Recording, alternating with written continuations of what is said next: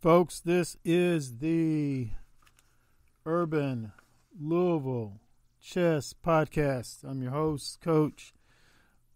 This is an appeal to this is an appeal to the West Louisville Chess Club athletes. Guys and gals, we need more of you competing in this tournament. This is a great tournament. They're going to have great gifts there. They're going to have great food there. We're going to be able to compete against chess athletes from other parts of Kentucky, Indiana, and quite possibly Ohio. This is something the Alphas put on.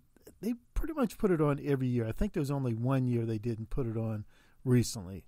But you know how it was. It was over that whole COVID stuff. But come on out, guys. This is great. Door prizes and then cash prizes for the collegiate section. So, guys, I need for you to sign up, okay? You can sign up at Louisville Scholastic open@gmail.com. And the person you're contacting is Coach Tony. His cell number is 502-653-9613. And you make sure you sign up under the name the West Louisville Chess Club. Guys, it's going to be there November 19th, Saturday, University of Louisville, Student Activity Center, room W116 and W117.